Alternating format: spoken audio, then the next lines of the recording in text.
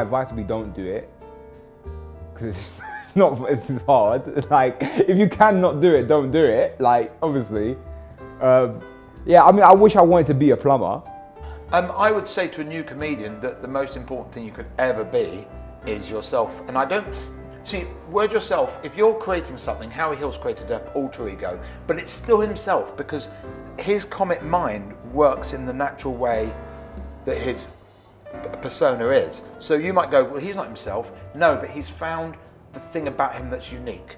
Do it as much as you can. It's not the sort of job really where theoretical tips are very helpful. You can really only learn to do it by actually doing it. Yeah, I always encourage people to just, in those first couple of years, get every possible gig you can, even if they're awful, because you build up a sort of resilience, but also you just get comfortable on stage.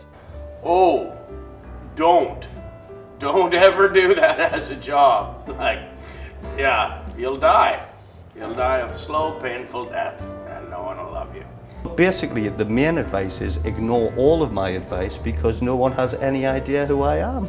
So, if you really want to make it in this business, then take no notice of John Fothergill.